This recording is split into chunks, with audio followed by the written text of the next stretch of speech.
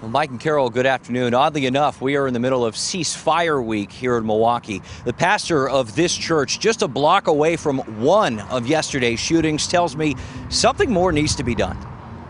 People should feel safe in their community and their neighborhood. They shouldn't be worried about if they're going to get shot or get hurt by anybody. Pastor Michael Champion is a man of strong convictions. For him, nearby shootings hit especially close to home, and not just because he runs a church a block away. And that was a picture that was taken, strangely enough, at a family reunion, not knowing that they would be taken. Two of the pastor's sons, seen here in his arms, were shot to death as young men, a result of gun violence. Years later, Champion's heart aches when he sees more bloodshed on his doorstep. My feeling was the pain all over again of losing my two sons from this young girl that's been shot, who hasn't done anything with anybody, just a young girl. This latest round of shootings in Milwaukee coincides with Ceasefire Week, an effort among churches and city leaders to fight against gun violence, even offering a gun buyback to get weapons off the streets. The criminals are not going to turn their guns in because that's their power. You can forget about any criminal that sells dope or robs innocent people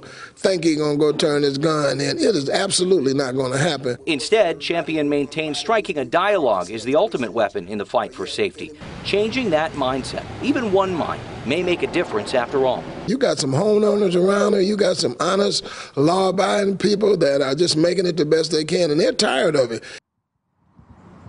Now, along with church involvement, Ceasefire Week continues here in Milwaukee. We'll check in with city and church leaders hoping to make a difference tonight on Live at 6. Live at 24th and Capitol, Cody Holyoke, today's TMJ4. Yeah, and amen to what that pastor had to say. Thanks, Cody.